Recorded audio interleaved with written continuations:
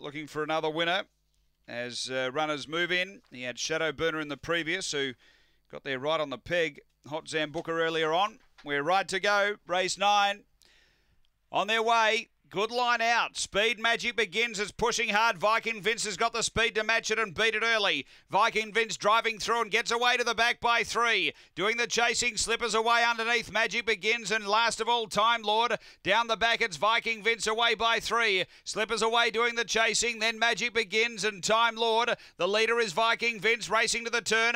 2 in front of Slippers away running on. It's Viking Vince in front. Slippers away finishing. Viking Vince doing enough. Yes, Viking Vince beats Slippers away. Magic Begins and Time Lord. The time here is around 30 seconds. After the running of race 9, number 4, Viking Vince, doing enough here, holding Slippers away, who came with a late run.